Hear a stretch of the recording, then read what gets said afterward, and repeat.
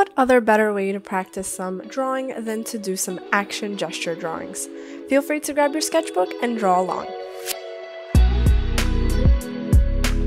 What's up everyone, welcome back. It's Jess here. I hope you guys are doing great. In this video and on today's agenda, we are going to talk about gesture drawing, and I'll be using watercolors for today.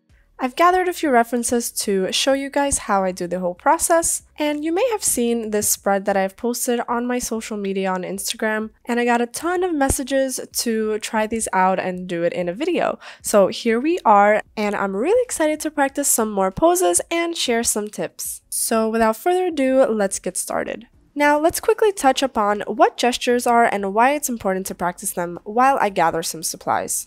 If you even search up gesture drawing up on Google, you'll see that they are a suggestion of the action, and it's a very quick drawing that you do just to get the main pose. These are usually a series of drawings that consists of you capturing the main pose that you see in the reference or the model. You can use a medium that really helps you capture the whole pose very quickly. So today I'm going to be using watercolor and some larger brushes so that I refrain from going into too much detail.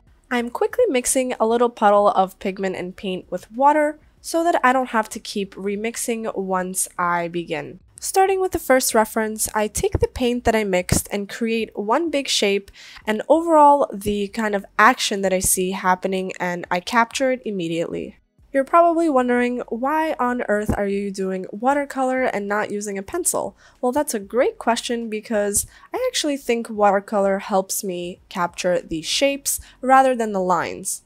I'm able to lay down the paint quickly, and since it's a water-based media, I'm able to adjust the shapes while the paint is wet. So I will only be using one color and pigment for the process of making the gestures, and I want to show you guys how I lay down the first round of basically the line of action like we spoke about, and then I take a darker value, I add a little bit more paint to the mixture and start adding the shadows. With watercolor, it's all about laying in your lights first, and then once that layer is dry, you can begin to add your darker values. While doing your gesture drawings, it's really easy to try to focus on the details, but I like to constantly remind myself to just think about big shapes and values that I see.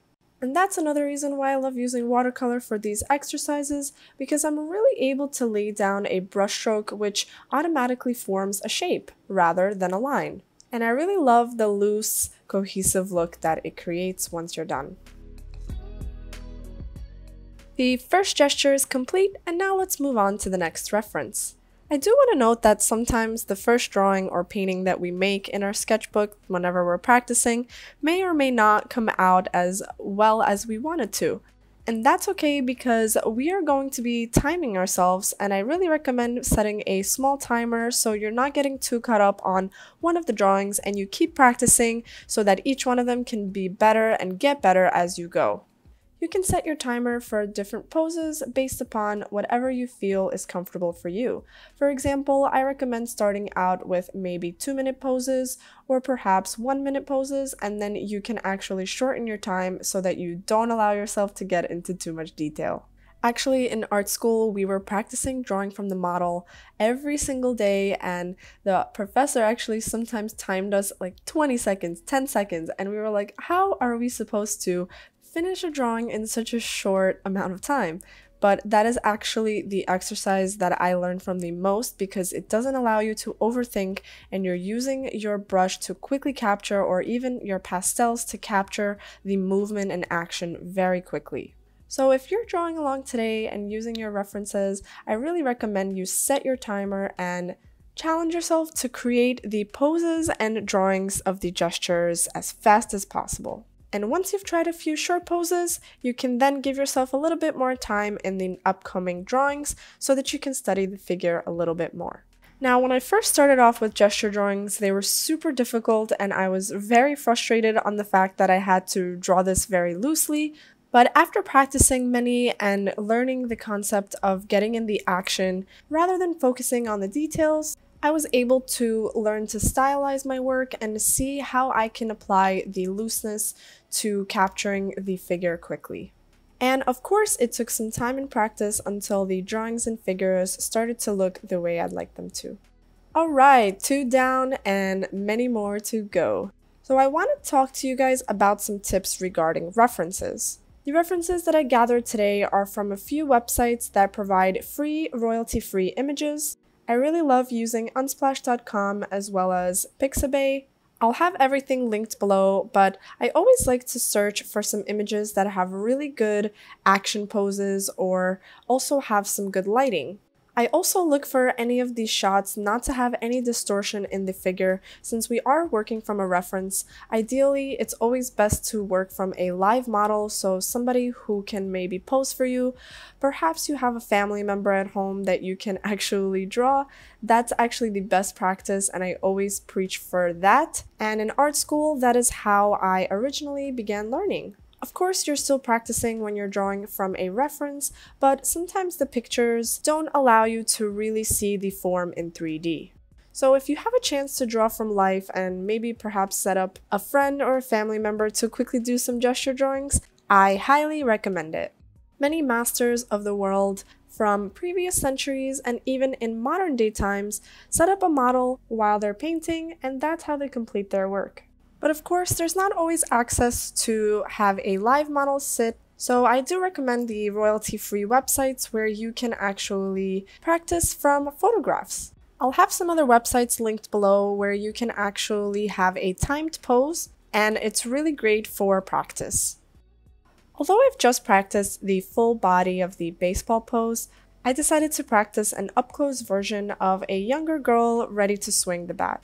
I usually like to do this to do a smaller up-close study because that really helps me see the upper body, and I can actually paint larger. So sometimes I just throw a close-up study in there.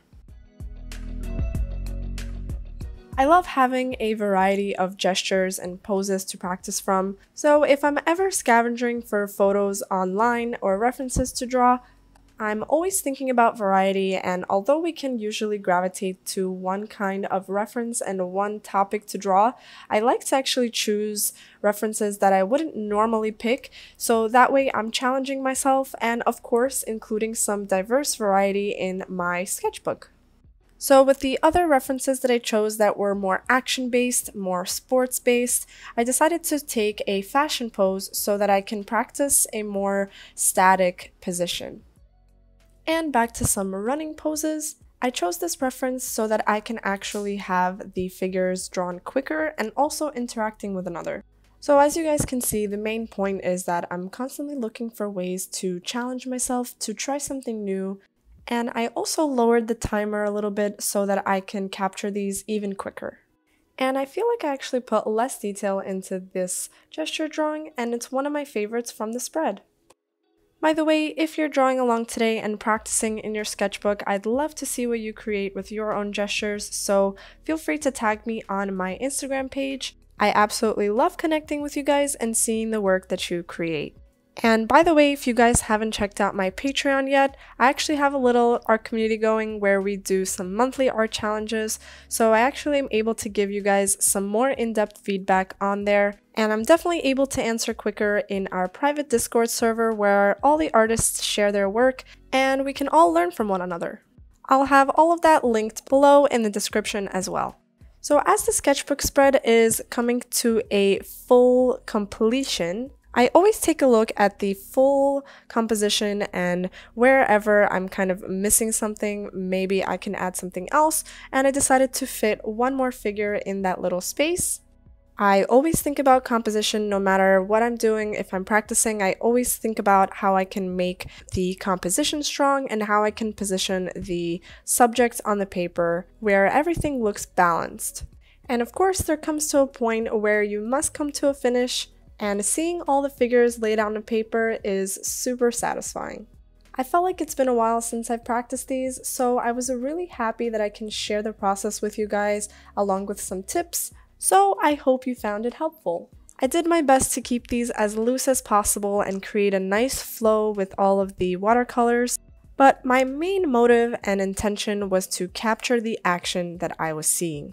So when you're practicing and when you're drawing, I really hope that it motivates you to really focus in on the main shapes that you see. Don't forget to stay loose and really focus on that line of action. And remember to challenge yourself with quick poses so that you stay on task and get as many done as possible. Gesture drawings are challenging at first, but are super great to improve your skills.